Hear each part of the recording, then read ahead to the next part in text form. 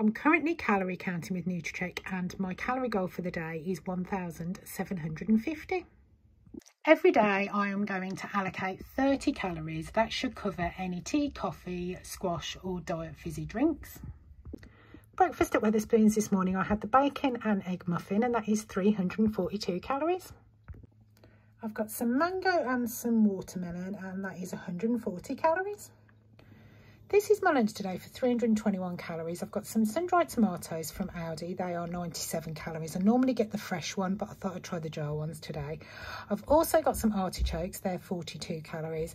And I've got some Asda's salad cheese. It's the reduced fat one, which is 182 calories.